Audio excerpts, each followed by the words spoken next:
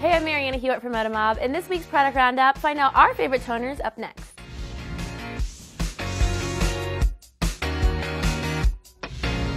Okay, so everyone knows that I'm a big fan of Kiehl's, and I've talked to you about Kiehl's, and their Blue Astringent Herbal Lotion is amazing. Now, this is just really good to use toner on your oily areas, so I just use this in my T-zone.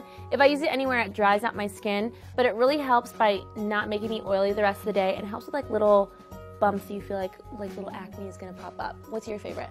Okay, so you told me about Kiehl's, so mine is Kiehl's, but I clearly did not listen because I went and bought the wrong bottle. But you like this one too. But I have really oily skin, and they told me that this oil-free toner is really good, and I've been using it for about 3-4 weeks, and I really, really, really like it. It's making me glow. I feel like this line is like the best line of face stuff I've Yeah, ever I like used. it a lot. I like their products. What about you, Jenny?